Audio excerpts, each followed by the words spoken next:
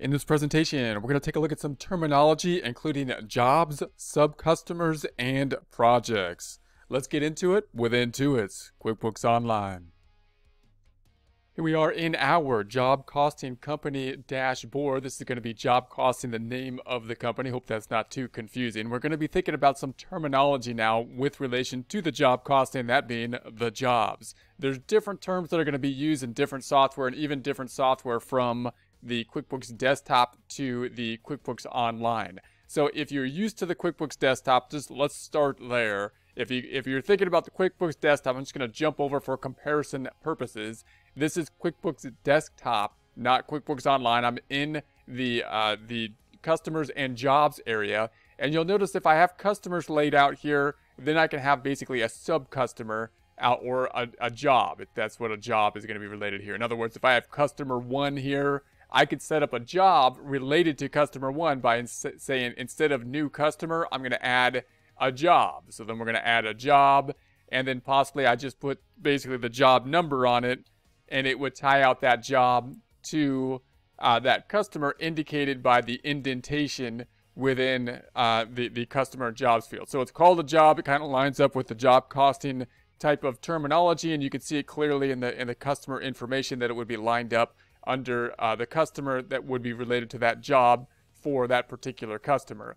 Now, if we go into QuickBooks Online, we have a similar terminology for sub-customers, but actually we're actually going to use the more useful, typically for most people for job costing, more functionality being used within the projects features down here. So don't get those two things confused. The projects are not the same thing as the sub-customers, and the sub-customers are basically what is going to be used or similar to what is kind of used in the desktop version. So when you get to the online version, then if you're transferring the jobs to the online version, they're generally going to be transferred as sub-customers. But that's not optimally what you want to do going forward with the online system. What you want to use is the projects, because the projects is going to have that more functionality for most people typically. So let's think of what that looks like here. If I go to then the sales tab on the left hand side, and let's just make a customer. Let's just say this was customer 1, and we'll just set up a customer. I'm going to add a customer there, and there's going to be our first customer. Now let's think about setting up a sub-customer, which would be similar to a job that would be similar to the desktop version. What you would do is we'd go up to the tab up top where it says new customer.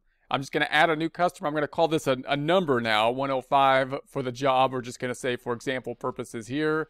And then I'm going to scroll down and say that we want this to be a sub-customer. So now this is going to be a sub-customer.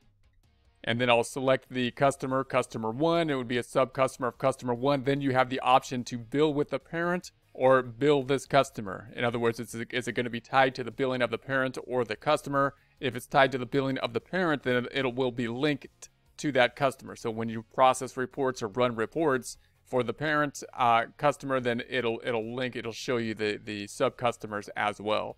So then if you were to say that and we were to say save, then we're going to have a similar kind of data analysis or similar type of information. I'm going to go back then to the customers up top. So we're back in customers, and now we have customer 1 and then the sub-customer, which is in essence like a job here. Now what I'm going to do is I'm going to keep the customer, but I'm going to make the job inactive. That's just going to be an example. So I'm going to select this little drop down on the right, and I'm just going to say inactive so it doesn't mess us up going forward. So I'm just going to say make that inactive. Are you sure you want to make it inactive? I'm going to say yes, make that inactive. So that's the comparison between jobs and customers. Now what we're going to be using here will typically be on the left hand side is the projects. The projects has a lot more functionality and is usually what you will be wanting to use. So if you're starting up from scratch and you're putting this information into QuickBooks Online, you're typically going to be wanting to use the projects. If you're transforming or transferring from something like a QuickBooks Desktop to online, then you got to be careful with that transfer, because QuickBooks Desktop has the jobs, which will basically convert over to, in essence, sub-customers, and then what you're going to want to use typically is going to be the projects information as you track the jobs. You'll track the jobs in essence like projects. So here's the projects. Make better decisions by knowing how your jobs are doing. See how it works. So you can go through the information here. Profitability in one place. Keep track of your labor costs. Eliminate guessworks.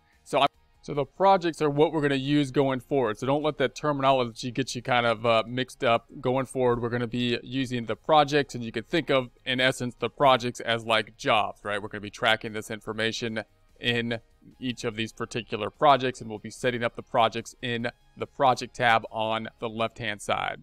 That's going to be it for now. Let's get out of here.